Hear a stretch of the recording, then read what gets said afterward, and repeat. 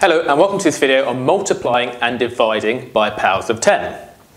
Now the only point you need to know for this video is that whenever you multiply by say 10 or 100 or 1,000 or 10,000 etc, or if you divide by 10, 100, 1,000 etc, some kind of power of 10, then it shifts where the decimal place lies. So for example, if I do 2.3 and I multiply it by 10, well it's obviously going to make it bigger, and what it does is that it shifts this decimal point, it moves it right one position.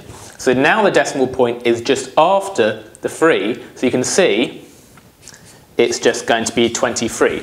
You don't need to put that decimal point after if you haven't got any digits after it. And then with the second one, again, we're multiplying by 100. Now the number of zeros tells you how many times the decimal point is going to move.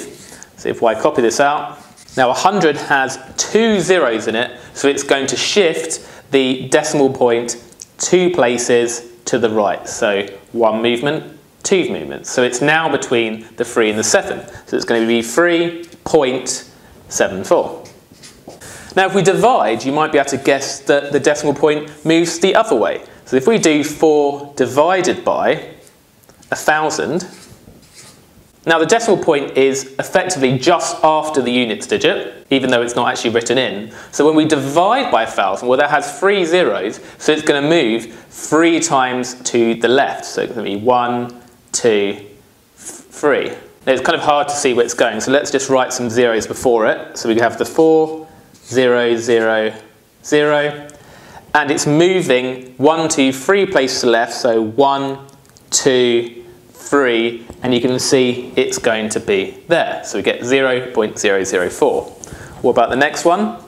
We got 37.6 divided by 100. Well, we can see 100 has 2 zeros, so it's going to move 2 places to the left, so 1, 2, so it's going to be just before the 3, so it's 0.376, but we need to put a 0 just before it.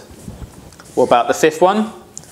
0.011 divided by 10. Well, there's only 1 0 there, so it's going to move 1 place to the left.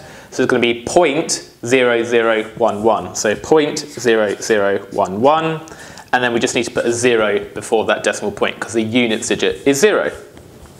And then some final ones, we got 0.0566 multiplied by 10000. How many zeros in this? We've got 1, 2, 3, 4, 5. So it's going to move 5 places to the right, the decimal point. 1, 2, 3, 4, 5. Oh, well we seem to have run out of digits. So what we could do is we could just say, well that digit is 0. That doesn't change this number, does it? And we can see the decimal point is going to be just after that 0. So it's 5660, and the decimal point is going to occur just after that, but we don't need to write it in.